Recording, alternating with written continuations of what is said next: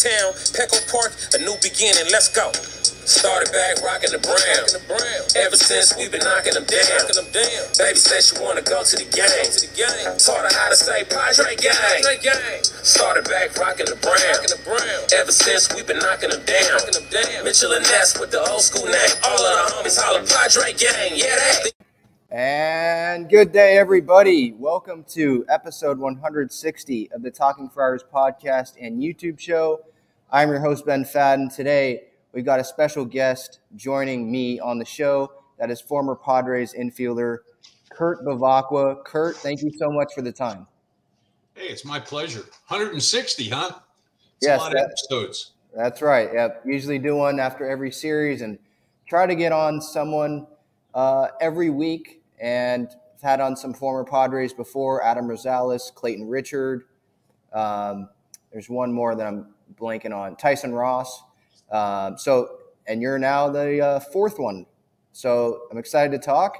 First off, before we get to some stuff about your career and all that, let's talk about the current team. Before we kind of started recording, I asked you how your day was, and you said better than the Padres offense. And that offense has scored 3 runs in the last 30 innings entering tonight's game. What are your overall thoughts on the team right now? I mean, it's being carried by the starting pitching and Taylor Rogers, who's been really good at the back end of the bullpen. Steven Wilson a little bit as well. He's had a little bit of struggles as of late, but just overall right now at 19-11, what are your impressions so far? Well, I think you just made the point when you said 19-11. It's amazing with the offense sputtering the way it has for the entire season, with the exception of Machado and Hosmer. It's really amazing that they're 19-11. And it's all because, like you said, of solid starting pitching. And now they got Clevenger back. Snell should be back at any time. They're going to be in good shape pitching-wise. And you have to think that the Cronenworths of the world and a couple of the other guys are going to pick it up a little bit. The one guy that I'm not too sure about, the jury's still out in my mind, and that's Trent Grisham. I just got to wait and see whether or not he's going to be able to put the numbers down that he did the first year he was here. And he got all kinds of accolades, won a Gold Glove. I never saw it, to be honest with you, but we'll see what happens. I mean, I hope he turns it around. I hope he does. But it seems like opposing pitchers have his number and have had it for the last too many hundreds of at-bats. So it's not a good thing. He needs to make some adjustments. I'm waiting for people to start pointing the finger at the hitting coaches. That should be coming any day now. And I'll be curious to see what happens with this club. Do you think it's fair to point the finger at the hitting coaches, I guess, this early in the year? Or because with the Padres, and I know you know this, they've gone through hitting coaches very, very fast, very frequently. A lot of hitting coaches from, when Andy Green was here, Jace Tingler, and now with Bob Melvin, Michael Berdar as the hitting coach. How is there a certain time where you're like, okay, well, the offense isn't producing. Maybe it's part of it's not on the players themselves? Well, when you hire a hitting coach that comes from another thought process and try to combine it with a different thought process, it's not going to work. And what I'm speaking of is it's very evident that Major League Baseball has done something to the baseballs this year. Therefore, opening up the option of going back to some old style hitting. And they're going to open it up even more next year because they're going to do away with the shift.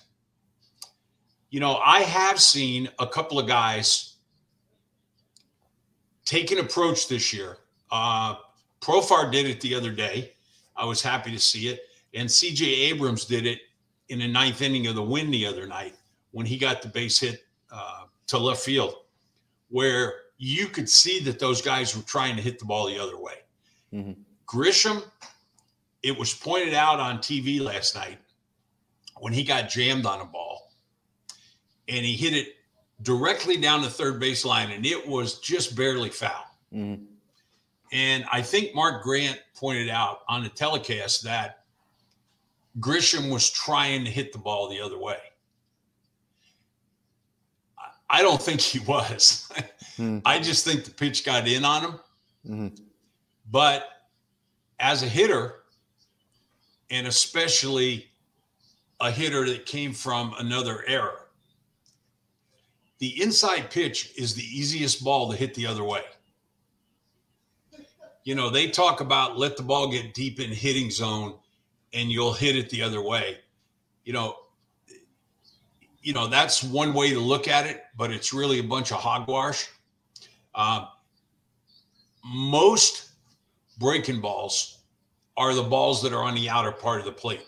Mm-hmm. It's very, very, very difficult to wait on a breaking ball or even to look for a breaking ball that you're going to hit the other way, because you've got too much of an opportunity for the pitcher to pound you inside. So instead of going through a whole hitting clinic here, we'll just we'll leave it at, I think the hitting coach is too young.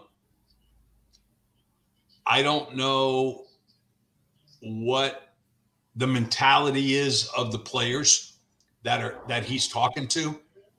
I know there's an assistant guy there also. Mm-hmm. So like I said, the jury's still out on that stuff. We got to see what happens.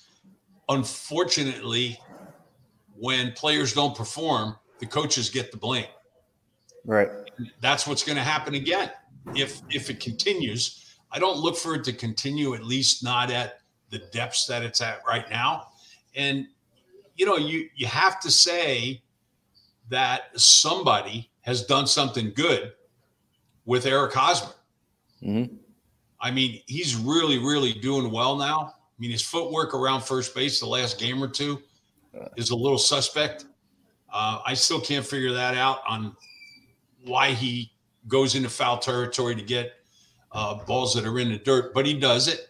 And that's his style of play. And it's something that you just can't flip a switch and all of a sudden be the kind of guy that stretches out to get the ball, because he does do that at times. Yeah. But there's an awful lot of times when he sees a low throw, he'll fall back into foul territory. And I think that's what made him a good first baseman and a Gold Glove first baseman over in the American League with Kansas City, because they have turf. And turf's a different type of surface to field on than a dirt field and grass field like we have here in San Diego. And I'm not saying that he has to completely change his game, but he's got to think about those two surfaces and know that there's a big difference there. But he's a pretty good first baseman. I mean, he really is. He just, at times, you wonder about his footwork.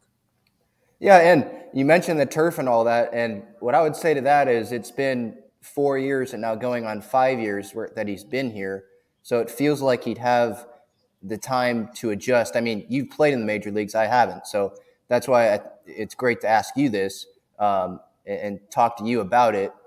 And with Hosmer, you talk about his hitting. I like what I'm seeing. I just have seen in the past he's had hot starts, and then once the season continues, that doesn't continue. With Luke Voit, though, I wanted to ask you about Luke Voit real quick.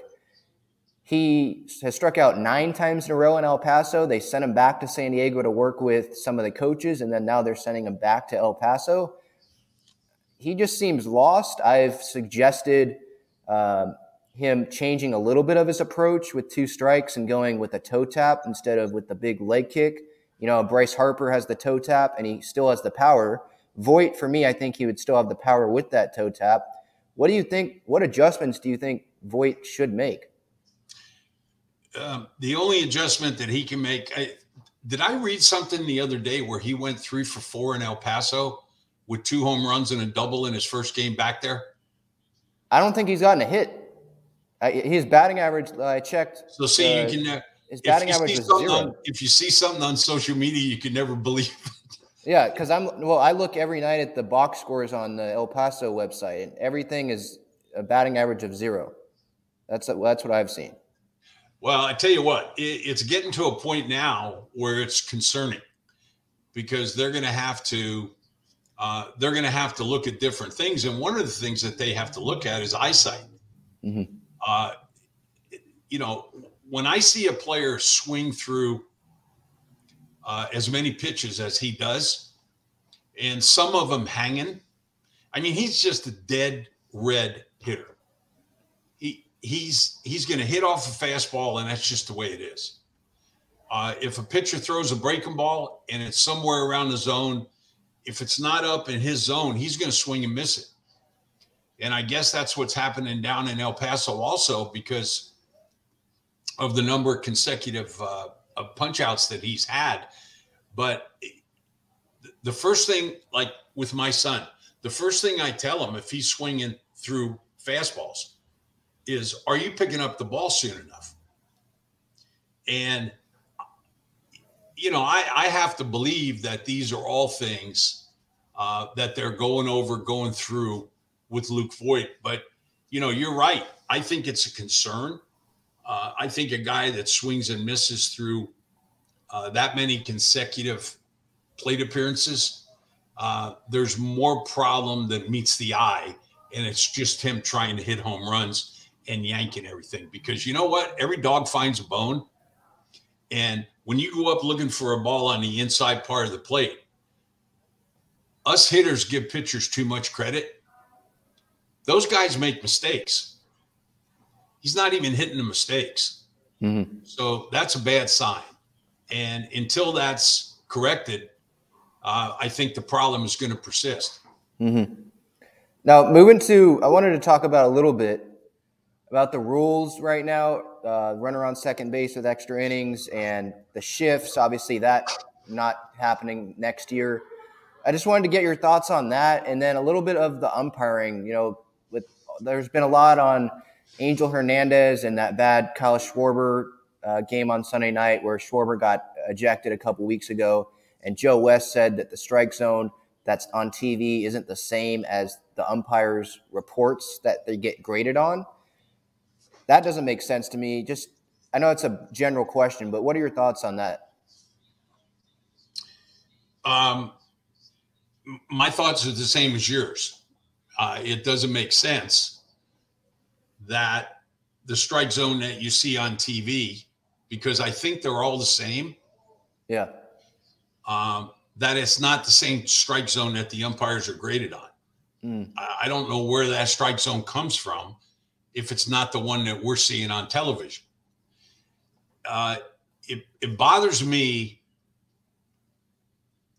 when I see consistency on an umpire's strike zone where the ball is completely out of the square or rectangle. A couple of times a game, that's going to happen.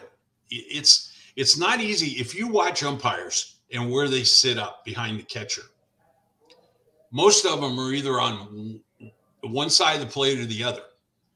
There's no middle. They're not right in the middle of the plate where they can see the inside corner and the outside corner. Mm-hmm. So if they're sat up on the inside part of the plate and a ball's on the outer part of the plate,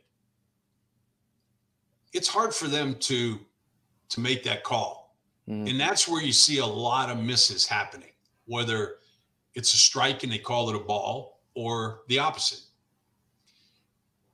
I just don't like seeing an 86 or an 87%. That's where umpires are missing 13, 14 pitches out of 100.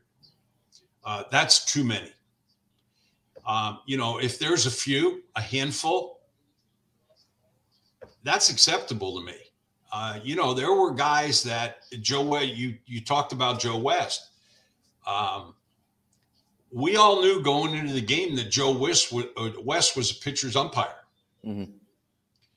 So if a pitcher was consistent throwing pitches on the outer part of the plate, even if the ball was a little bit off the plate, and Joe was going to call that ball on that particular night off the plate, we knew we better start swinging at it or we're going to get punched out. Mm. You don't see pitchers unless you watch Kyle Hendricks last night. Right. He's a perfect example of a my era type of pitcher, a guy that works the ball in and out, up and down, keeps the hitter off balance. That's what pitching is. They call it nowadays pitching when a guy comes in throwing 96 through 99 and striking a guy out. It is pitching. It falls into that category. But pitching is a lot more precise than just throwing fastballs by people. So Angel Hernandez is just a whole other subject. I think he has his own agenda. Yeah. He's been a troublemaker for a long time in the league. And again, bringing up Joe West's name. A lot of people don't know this, but Joe West took over the reins of the Umpires Association back about 25 years ago. And from that time on, there was peace among the owners, the Umpires Association, and also the Players Association, where they got along really well. Joe West created a really solid Umpires Association for those guys. And I think the strength of what he's created has actually put those guys in a position to do what that umpire did the other night to Madison Bumgarner. Dan Bellino. He can't get away with doing that. And there can be no slap on the wrist, because there's no slap on the wrist for a player or a manager or a coach turning the tide on an umpire and doing the same type of thing. He should get fined. And then they wouldn't pull stuff like that. And umpires that consistently miss so many pitches out of 100 or 10 or 50 or whatever scale that they want to put it on should have to pay consequences on possibly not being home plate umpires. That's my question, or my main. That's a good point that you make, because like Angel Hernandez, that's been brought up, right? You can allow this guy to umpire if he continues to make these calls like this. And according to Joe West, Angel Hernandez sent him his scorecard or whatever, and it was much better than the public, Twitter scorecard that gets out there on that Phillies game. But if he still continues to blow calls, why does he have to umpire home plate? Why can't he do the bases? Why does every umpire have to do home plate? Do you get what my point is? There's some. I get your point. There's some I think Angel Hernandez called the race card a couple of years ago, right? Yeah. And sued the league and lost. And it's not all about that. Sometimes it's about ability. Mm-hmm. And I don't give a hell what your background is. If you can't do the job that somebody else can, whoever their background is, and I don't give a hell what their background is. But if one guy's suspiciously better than the other, then the one person has to take a back seat. Mm-hmm. That's all there is to it. I don't care where they come from. But you have to have a means to put people in the same scoring box. And the better umpires should be the umpires that umpire behind home plate. Same be said for postseason. Why do these guys have a revolving call to get into the postseason. The best umpires in the leagues should be the ones that umpire in the postseason, not just somebody that it's his turn and now he's going to umpire. The reason behind that is the strength of the Umpires Association, and it's Joe West's fault. I'm not blaming him. I'm just saying he was the one that was ahead of the association, and he was the one that created all this stuff. He did a great job. Joe and I are good friends. But there comes a time where if there are 50 umpires in Major League Baseball, and there's a lot more than that, I'm just using it as a number, 100. If there's 100 umpires, they need to have the 30 or 40 best umpires umpire in the postseason. And they need to have the best umpires behind home plate, even if they have to fly them in and rest guys a certain way. I understand standing on third base and umpiring a game is not the same as umpiring a game behind home plate. I mean, we see those guys taking a beating every night, taking balls off. I mean, there was one guy, the Marlins catcher didn't catch it, and the fastball totally hit him right square in the mask. I know. Where was that game? What was that game? That was against the Padres, I think. Okay. Sunday. I know the catcher. It almost looked like the catcher got crossed up. Yeah, Peyton Henry. Yeah, because he looked like he was expecting a ball that was in his chest area, and it was up here, and he didn't make much of a move to get it. Yeah. But that's the kind of thing that I'm talking about, because there is concussion protocol now. Umpires have probably had concussions in the past, and just like players have, and they haven't been called on. It hasn't been called on them because there was no protocol like there should have been. So I understand that there's things like that need to be done, but we still need to get the best behind the dish, and we need the best umpires umpiring in the postseason. It's common sense. Yeah, I agree. Yep. Kind of seems like it, doesn't it? A little bit, just a little bit. Yeah. Yeah. All right. Now let's get to a little bit of your career. I wasn't alive, obviously, in 1984. I was negative, what would it be, 30 years old or something like that. But they obviously were big fans of yours, especially in 84 when you hit this home run in Game 2. And so I'll play it here for this YouTube audience.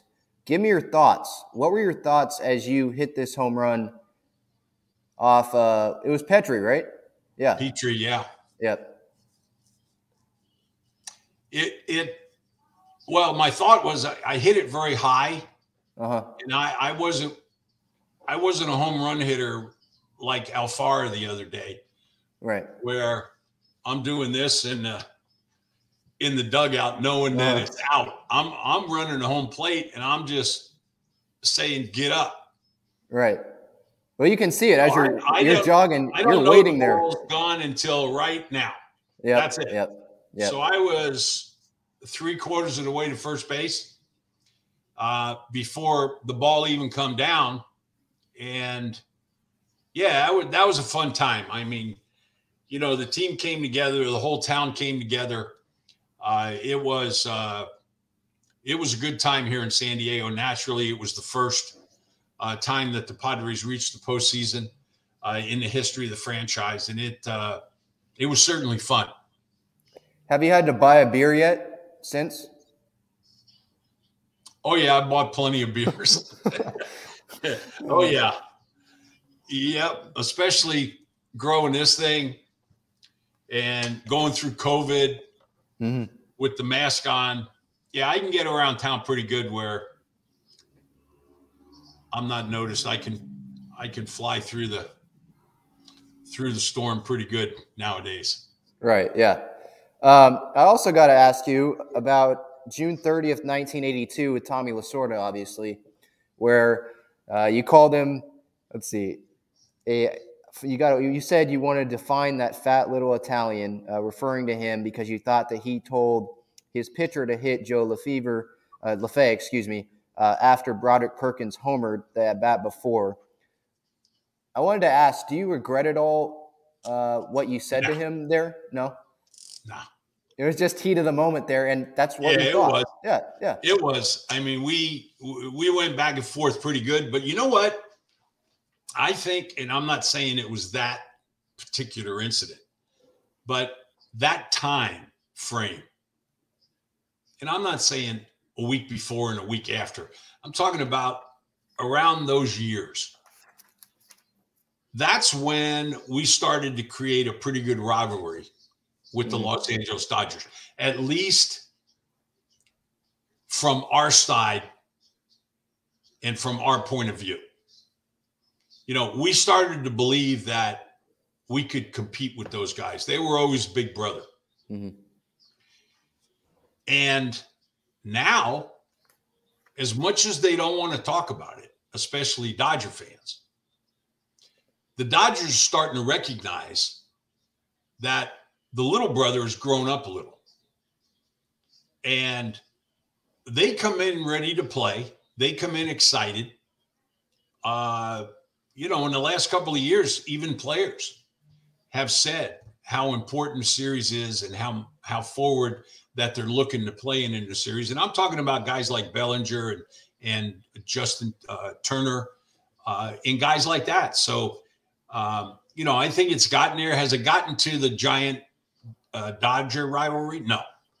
I mean, there's too many years in the making where the rivalry came to New York and came out west.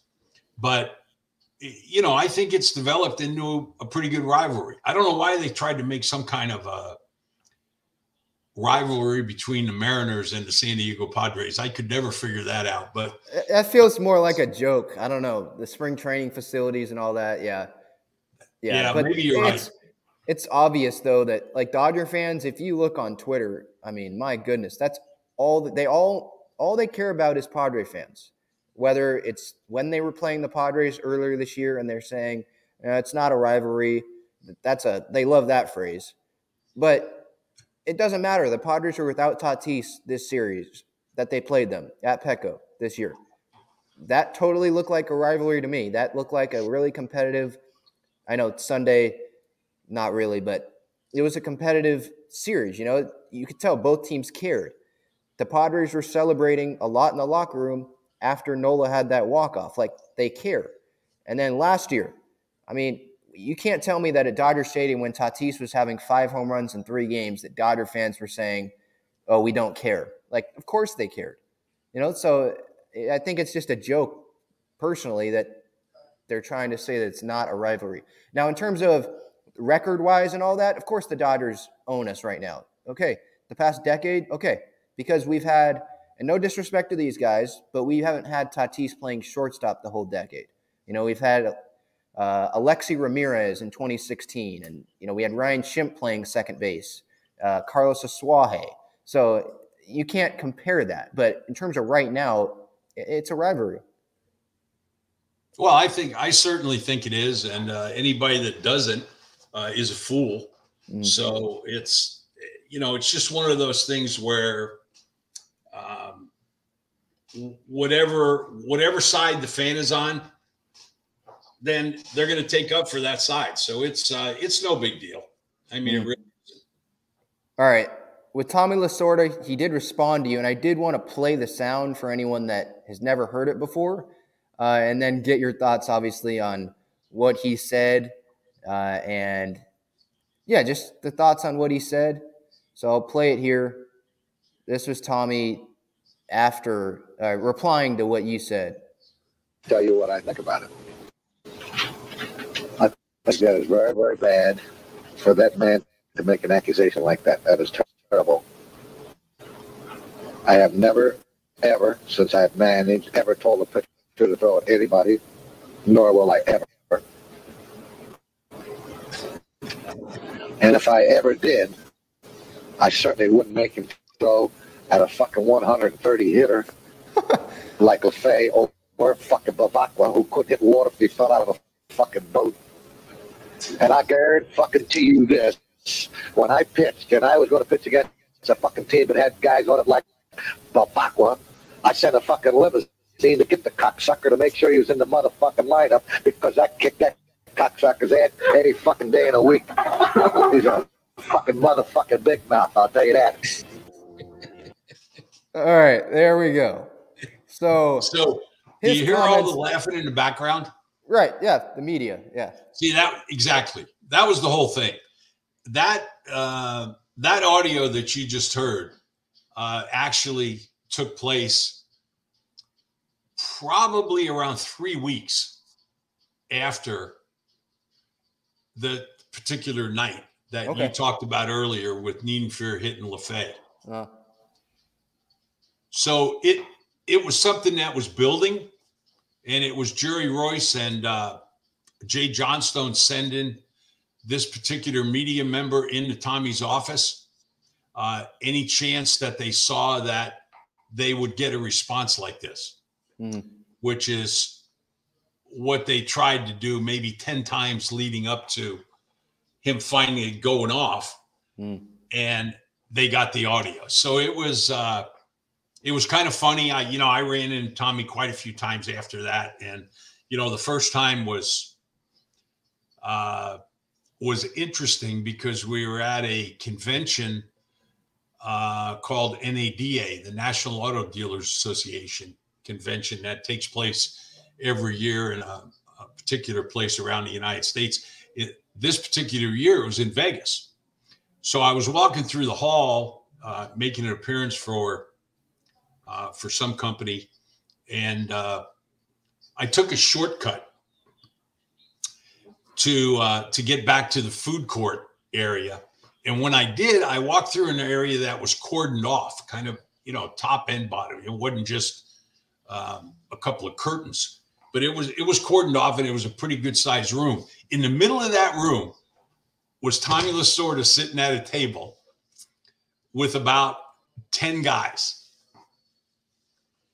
I walked right into this room, not expecting, naturally, seeing him. And this was the first time that our paths had crossed after retirement and after, naturally, that episode.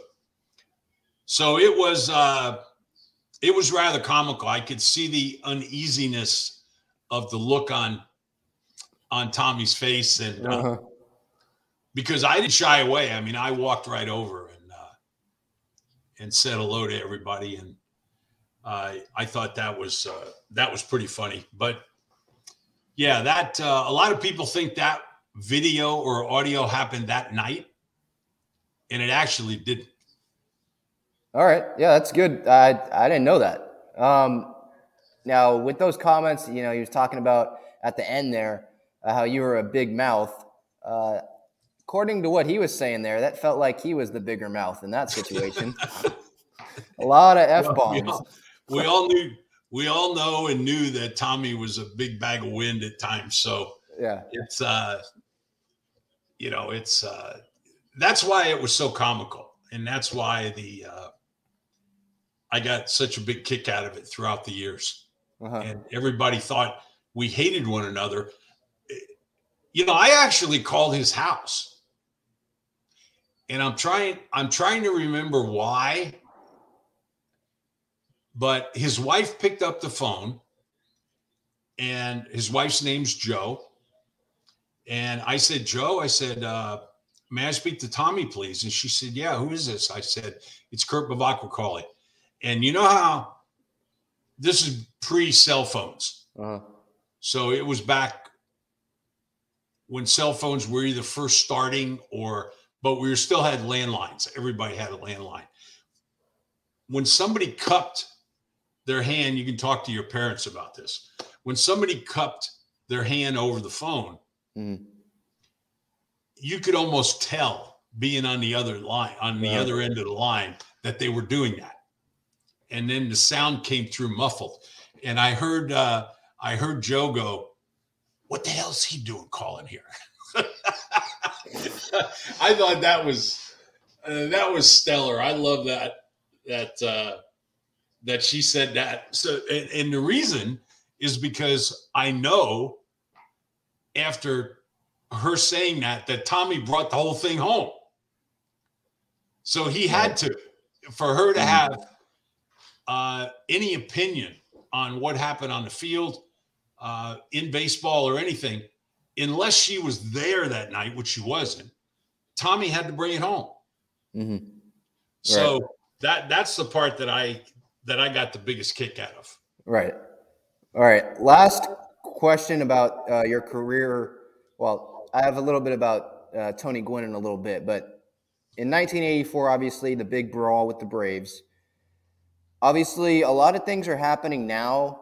And as I ask you this, I'll share the screen and show it. A lot of things are happening now in sports with fans. Chris Paul's family, I don't know if you follow the NBA, but Chris Paul's family, I guess, got pushed or something the other night at one of the playoff games. And it just feels like, to me, like it's so obvious that players should just be allowed to do something or be able to go back at the fan, and because the fans, they buy a ticket and they feel like they can do whatever they want, right? They bought the ticket and this gives me the right to berate this player or touch someone else's family. I'm bringing up this here because, correct me if I'm wrong, a fan did throw something at you, or you got a fight with one of the fans after this brawl? Well, there were quite a few fans that by the time this happened, and that is in the, I don't know, 8th inning maybe. Yeah. And it took that long for you tried hitting him 3 times. Yeah. Oh yeah. It took a long time for us to really get Pascual Perez, and he was going to get hit no matter what it took. Mm-hmm. So it was one of those things where there's a lot of millennials nowadays that, call this whole thing off. Like, look at that fan right there and that one. Right. I mean, I tell you what, when fans used to jump on the field and 2 teams were fighting or in an argument, that fan's getting his butt kicked by both sides. It's not just, okay, we're in Atlanta, so they got to be a Braves fan. Mm-hmm. And then Nettles gets hit by Donnie Moore. Yep. So, and Nettles knew it because he had yelled back to me when he was in the on-deck circle. You had to be really careful of your surroundings during that time because there were a lot of punches being thrown on players that were just running onto the field. Mm-hmm. Tim Flannery got hit a couple of times by Gerald Perry, and there were that's me coming down out of the stands, I think. That wasn't a real smart move on my part to go up into the stands in the 8th inning of a game in a day game in Atlanta, because those boys had been drinking for a while. Uh-huh. And yeah, it was plus that dugout is really high. And it's not easy to get up on top of that roof. I can't believe I even did that, but I did. So I wouldn't be able to do it now. So they wouldn't have to worry about it. Yeah. But that was fun. Baseball, and I'm not talking about fighting. I'm talking about the way the game was played, was fun back then. You knew you were going to get taken out if you were a second baseman or a shortstop on a double play. You knew as a base runner on second base or third base, either on a base hitter or sacrifice fly, that you were going to have to find your own way to get to the plate because that catcher was going to block it whether he had the ball or not. Those things don't happen anymore. I mean, we see a replay of Pete Rose bowling over Ray Fosse in a 1970 All-Star game over and over and over and over again. Naturally, there were some pretty good collisions between them and the Buster Posey collision. Mm. It took until Buster Posey got his ankle broken for them to completely change the rule. I mean, it's ridiculous, some of the things that are being changed now. I was all for them getting rid of the roll block type play going into second base that we've seen Hal McRae and George Brett do. Even myself at times, Flat, not only went in hard to second base, but he expected a base runner to come in hard at second base. You found ways to get out of the way. Players nowadays, they don't know how to get out of the way, and they would not know how to get out of the way for a couple of years until they worked on it. So, I mean, I don't ever see a second baseman come across the bag to get a throw from the left side of the infield. Right. You know, that was one of the first things that we were taught as second basemen. I mean, you either go at the ball and go across the bag and get the ball and throw and then turn, or you go to the backside of the bag, or you just take the throw and back up and get out of the way. Now you got guys that are just standing on the base because they know they can't get hit. And yeah, when I played, it's in my mind, it takes something away from the game. And I'm not talking about trying to hurt somebody. I'm just talking about playing the game the way, in my mind, it should be played. Yeah. Growing up when I was playing second base, I was taught my mom went to Cal State Fullerton, won a national championship in '86 with softball. I was taught by her to come across the bag at second base, and I don't see that like ever now. So yeah, you're right. You had some pretty cool teammates during your career. One of those was Tony Gwynn. I did. Do you have one big memory from Tony that really stands out to you? Mark Grant did an interview with Chris Rose a couple weeks back, talking about how when Mud would throw batting practice to him, Tony would call out the pitch as he saw, the arm slot and stuff. Do you have any cool stories about Tony? I don't have any stories like that because I think as time goes on, those stories get a little bigger. But we stayed at a I can't remember the name of it, but it was like a little motel type deal where the rooms were around the parking lot area where you drive in. It was all one level.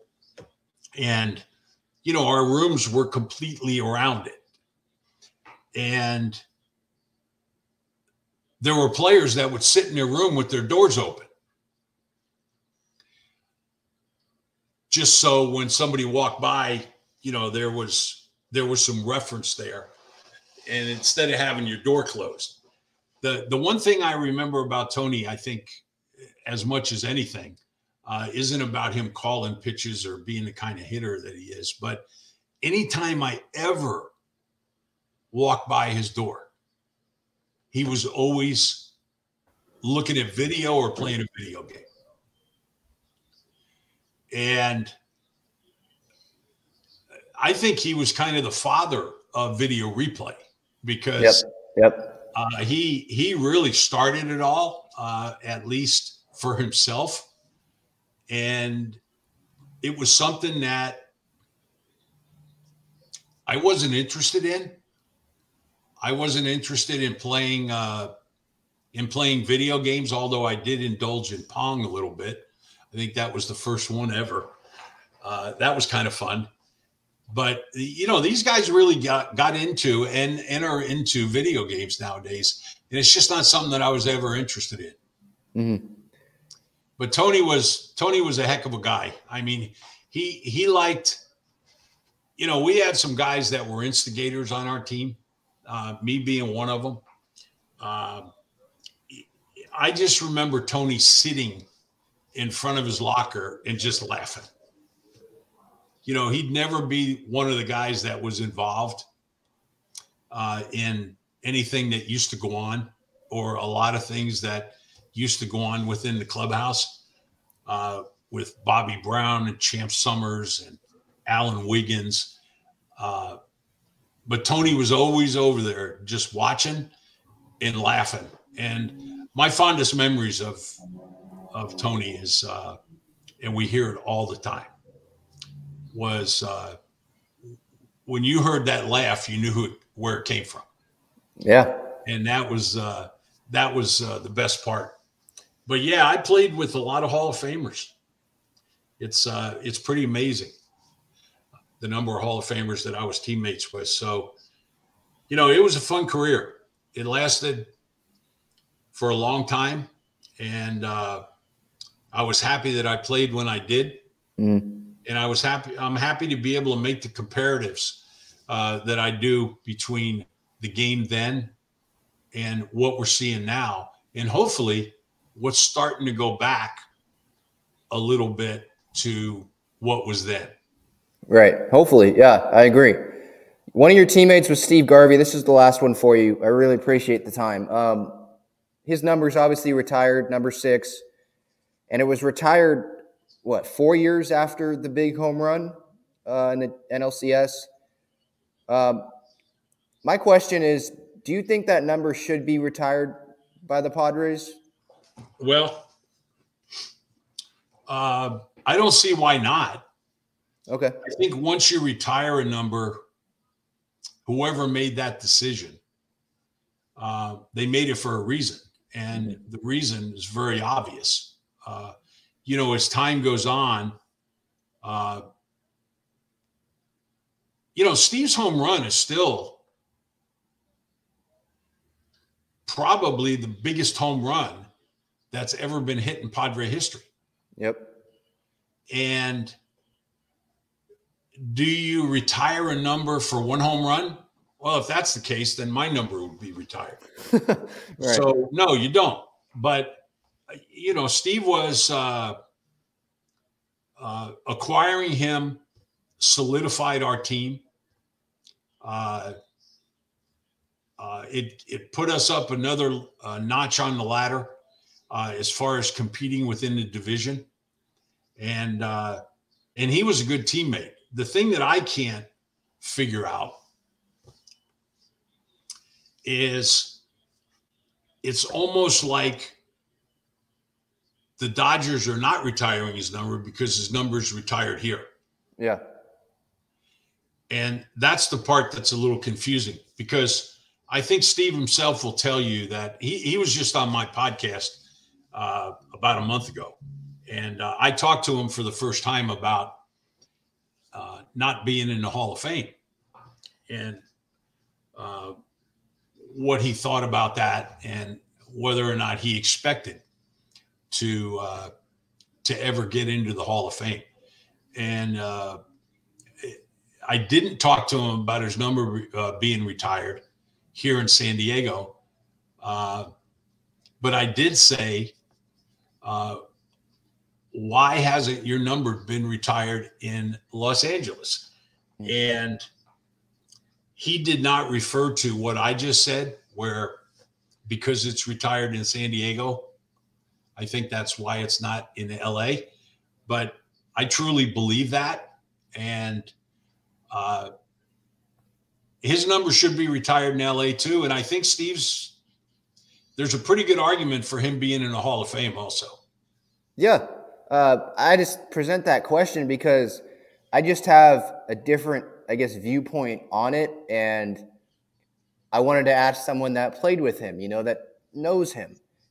Because I personally, when Musgrove's done, would put 44 over 6. I mean, I've said that, but I just wanted to get your perspective on that. And my perspective on Garvey is the whole Padre Dodger thing to me. That's a big reason for me, I guess. Like, he's known as a Dodger, 8 All-Star appearances with the Dodgers.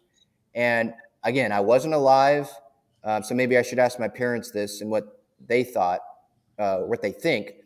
But it just feels like if he is going to be retired somewhere, it's the Dodgers and not the Padres. Well, I think it's a little too late for that. Right, yeah. It's already retired here in San Diego. But what did you say about Musgrove over Garvey? The 44, Musgrove's number, the 44, him and Peavy, you combine that, over Garvey. I just feel like that would have – I mean, Musgrove, look, we don't know yet with him. I think obviously the future will help determine that if that does happen. But obviously the no-hitter was huge. If he continues and he's here and signs an extension with the Padres and leads to postseason success and all that, I think they really have a strong case of having 44 retired because of Peavy and Musgrove when you combine both of those. Because Peavy was probably the best starting pitcher for the Padres in a long time in terms of just names, right? For a long time, because we've had, Eric Lauer and a bunch of guys like that who have started opening days. I mean, Julius Chassin is another one. Tyson Ross, I've had him on. Just Peavy was on that different level. He has a Cy Young with the Padres. And then you add in Musgrove with the no-hitter, and right now he's the best starter on the team. And if there's postseason success that comes, I think there's a really strong argument that that number does get retired when all things are said and done. It's a long way away. I didn't realize that Peavy won a Cy Young award here. Yep, 07. I love learning things. He had the pitching triple crown that year.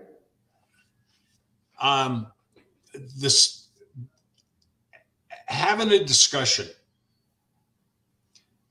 about some things that people have discussions about in baseball nowadays is ridiculous. That's just a personal opinion. And it's talking about Manny Machado being the MVP this year. Uh-huh. I mean, that's so friggin' ridiculous. It's not even funny right now. Mm-hmm. People are talking about, is he doing great? Yeah, he's doing great. He's doing great for 3 or 4 weeks. When you're the most valuable player in the league, that's an overall picture of an entire year. And when you retire a player's number, it's an overall picture of an entire career. And I love Joe Musgrove. I think he's a great pitcher. But for people to be talking about retiring number 44 because Musgrove and Peavy shared it, it's ridiculous now. I don't see, would that number be in the discussion to be retired if Joe Musgrove hadn't thrown a no-hitter? I don't know. I don't think so. But again, what I'm saying is with the 44 is I acknowledge that there's a lot of time to go in the future determining on if this happens. Yeah, he's going to have to do a lot. On how Musgrove does. Yeah. Yeah. He's going to have to do a whole bunch. I mean, San Diego boy, I love him. You put him in the Padre Hall of Fame for having the first no-hitter? Absolutely. I'm all for that. But what about Eric Schau? What about Gene Richards? Yeah. I never hear Gene Richards' name being brought up, and he's still in maybe at the top, if not the top 5 or so, of quite a few offensive categories for this ball club in the history of the ball club. I'm not just talking about for 1 year. Right. I'm talking about an entire career. So I think there's a guy that ought to be down underneath the Western Metals building in the Padre Hall of Fame. And should Eric Schau be in the Hall of Fame? The Padre Hall of Fame? I don't know. I don't know. Would Jake Peavy's name be on my ballot if I was voting for the Padres Hall of Fame? I don't think so. Now, with Joe Musgrove, yeah, because he got the first of something that had never happened before in the history of the franchise. Mm-hmm. Yeah, and to your point, Gene Richards, I'm just looking it up right now. He is 10th all-time in Padres WAR at 19 wins. In front of Caminetti, Headley, Nevin, Nate Colbert, Brian Giles, Terry Kennedy. Eric Schau is at 16.4. He was a really, really good player. Yeah. He was a good player. Yeah. All right. Yep, this has been fun. This episode is sponsored by Gaglione Bros Famous Cheesesteaks and Garlic Fries located inside Petco Park, located in Mission Gorge, Point Loma. You can visit GAGLIONEBros.com to view their entire menu. This has been episode 160 of the Talking Friars podcast and YouTube show. Ben Fadden with Kurt Bevacqua. Kurt, thank you so much for the time. You're more than welcome. Thanks for the invitation.